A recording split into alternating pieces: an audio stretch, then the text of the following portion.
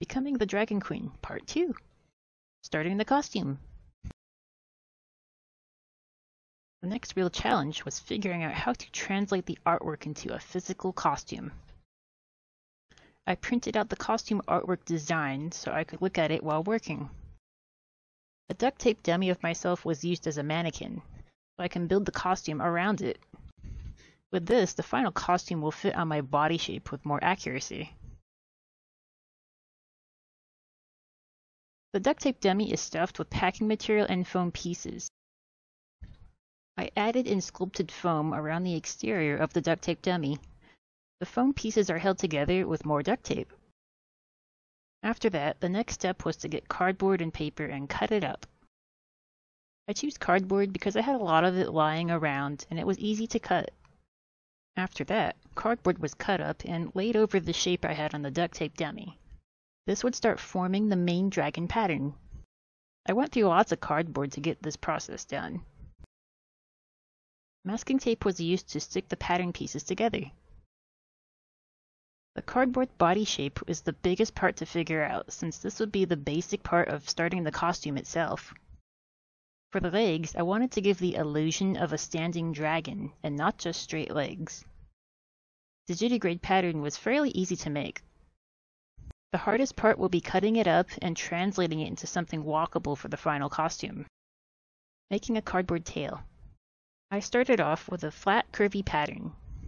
This pattern was fairly basic and didn't look 3D at all. From that, I made strips of cardboard that circled around the tail. These loops were shaped into the curvy pattern of the tail itself.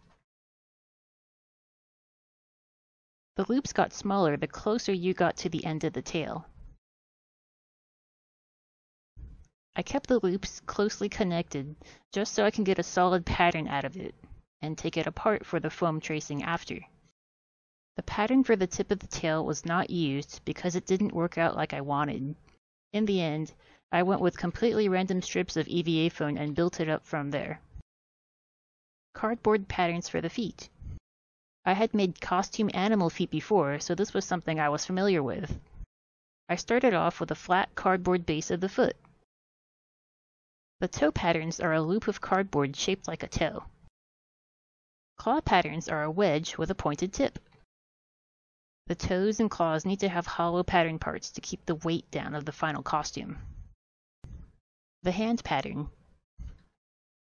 The hand pattern was originally a trace of my hand with 2 fingers in the center merged to create the illusion of a 4-fingered dragon hand.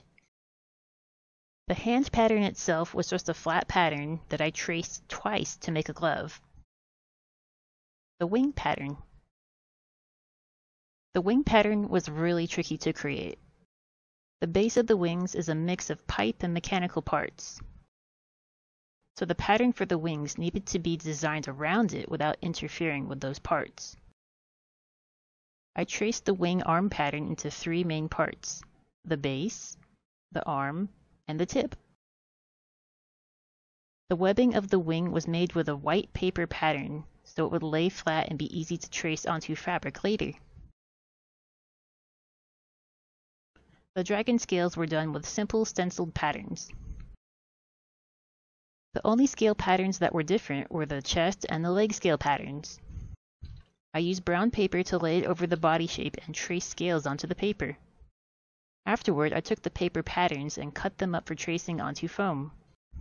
The armor was tricky because it had to go over the dragon costume itself. Most of the armor patterns had to be mirrored to look the same on each side. I would draw half of the armor design on the cardboard and flip it over to mirror the pattern. Then I would trace it onto the other half and recut the cardboard pattern, with the entire pattern as a whole.